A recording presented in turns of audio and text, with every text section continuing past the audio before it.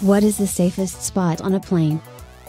Everyone that has ever booked a flight has probably asked themselves this one question. Ever since the Wright brothers invented the airplane in 1903, flying has only become safer.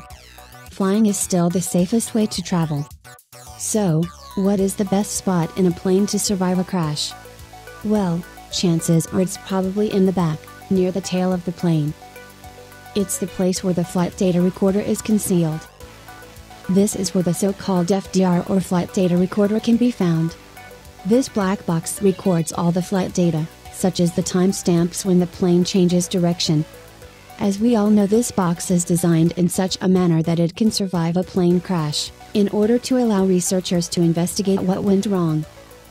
The FDR can always be found in the back of the plane, because the whole plane functions as deformation zone.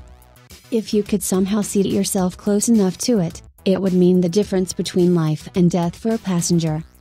This obviously only applies when the plane crashes with its nose straight to the ground.